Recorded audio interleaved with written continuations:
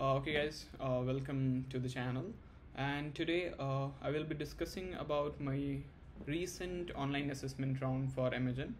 So in this video we'll be looking into quite a few things. The first thing that we'll be starting is how I applied, my resume that got me shortlisted off campus, and what questions I got in the online assessment round. So basically it was for SD1, Software Development Engineer 1. I applied it through a career portal.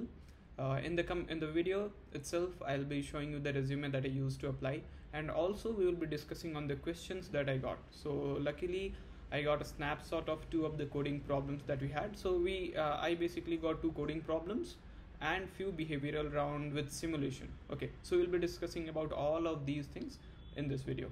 Okay. Okay, guys. So before diving into the questions that I got, let me tell you how I applied and how I got the invitation. So, as usual, I applied it from the career portal. I went to Amazon Jobs, and from there I applied for SDE1. And I've submitted my resume, and it took 3 to 4 days, or let's say max to max, I guess 5 days, and then I received a invitation mail. So you'll be getting a similar mail to this SD1 online assessment invitation. You have all those like details, like how long it will be, and you will get a button start my assessment. And then for me, I guess for everyone, it is HackerRank. So I was redirected to HackerRank, and there were two sections. So the first section was coding questions. There were two coding questions, and the second question was simulation or behavioral, whatever you say. So there it was like an Amazon portal where you are receiving mails. You have to reply back to those mails. So it was sort of like let's say behavioral questions with MCQ as well as simulation based, right? And the resume that I've submitted was this. If you need it, I will put it in the description. So it was quite simple, starting with your name, details, education, experience, projects, technical skill, achievement, simple one-page resume. Now let's talk about the coding questions that I got. Okay. So the first coding question that I got was this, and I was able to take a snapshot of this. I don't know how visible it is, so I just gave it to ChatGPT and asked it to write it in form of text. So first coding question was this. It was basically subsequences of length k, and we have to find out the median. So it was I would say it was a easy to medium level problem from lead code. So a new Amazon intern encountered a challenge task. Currently, the intern has n integers where the value of the ith element is represented by the array element values of I, x, y, z. And at the end of the day, you have to find the maximum and minimum median of overall sequence of length. And they've given few examples, and they've given the function description. And luckily, I was able to solve this problem, and I got all my test cases passed, as you can see. So there were 15 test cases in this case, and all of my test cases for the first problem was passed. Now, coming to the second problem of the coding question was this.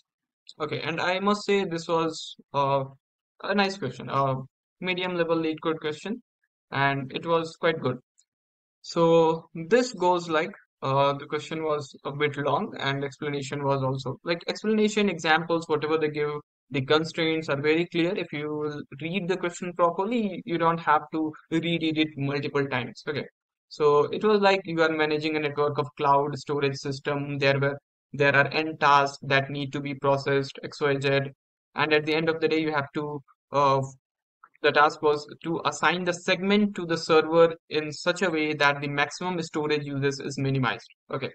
So, and they gave again some examples, function description, and all those things. For this particular problem, I solved it, and out of 15, 10 of my test cases were passed. And then I was quite tired. It was 2 hour long interview, so I was quite tired, and I moved to simulation part. I was not used to sit for 2 straight hours and give interviews in such a scenario. So I just gave my simulation round of behavioral question as it is. So I was just like selecting options, whatever I think is right, writing mails or selecting options from there. So the second part was also quite huge. Okay, not only the first part. So whenever you are writing exam, whenever you are giving online assessment, so don't over focus on the first part because there is always a surprise in the second part, right? So be prepared for that as well. So these were the two questions that I got for my SDE1 Amazon online assessment. If you want, I will just ping the link for this online board and you can explore these questions here. All the screenshot, text and everything is here. Also, I'm planning to solve these two questions in coming video. So do let me know if you want the solutions as well. So you can look into the questions, prepare it, and yeah, that's it.